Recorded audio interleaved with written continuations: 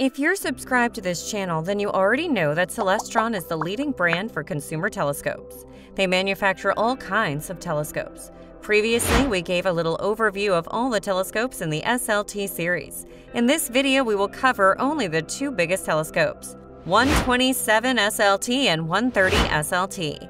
Here, SLT stands for Star Location Telescope.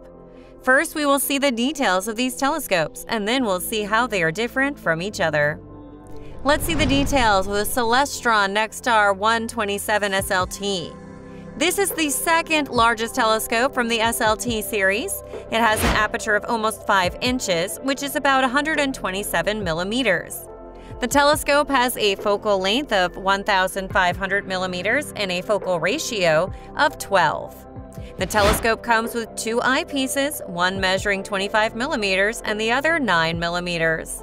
With this telescope, you can get 60 times magnification with a 25 millimeter eyepiece and 167 times magnification with a 9 millimeter eyepiece. The highest useful magnification of this telescope is 300 times, and the lowest useful magnification is 18 times.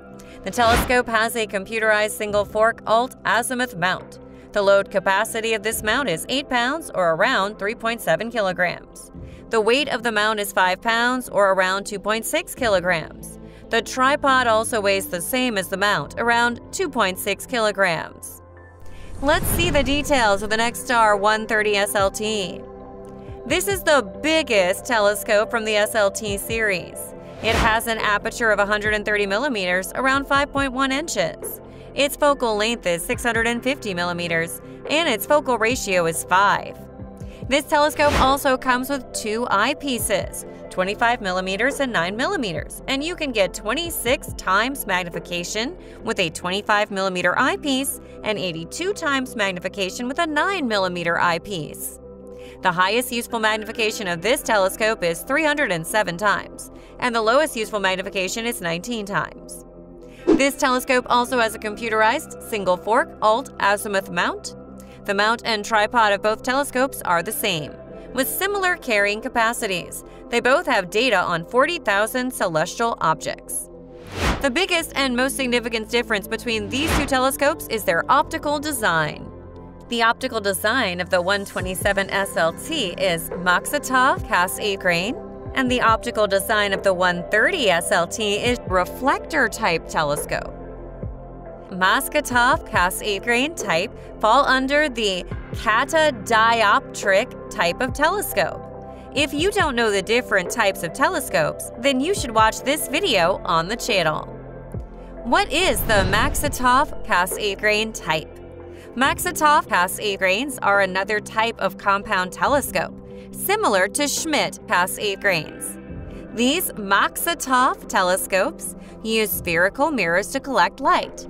They have a curved lens in the front to correct for any aberrations. It's also called a corrector plate.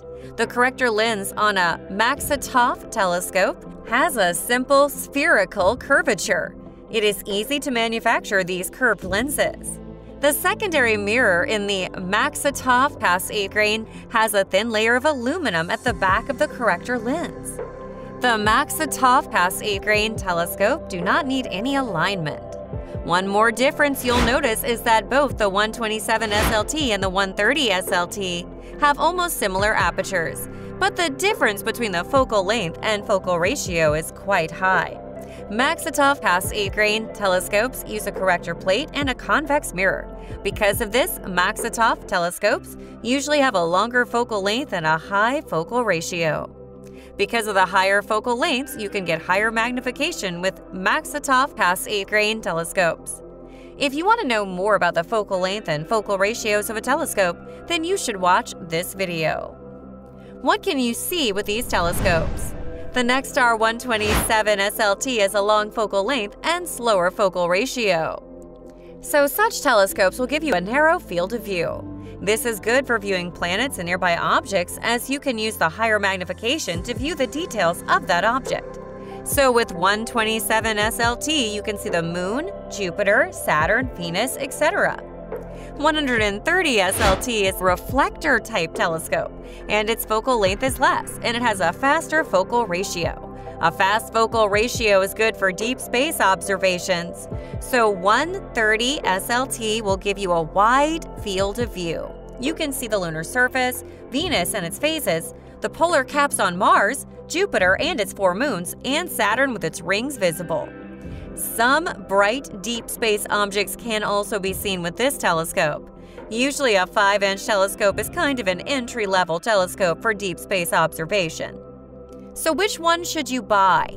Usually when buying a telescope, price is the most important factor, but in the case of these two telescopes, there's not much difference between the price, so it all depends on what you want to observe with your telescope. Maxitoff passive grain telescopes are compact and very easy to carry along.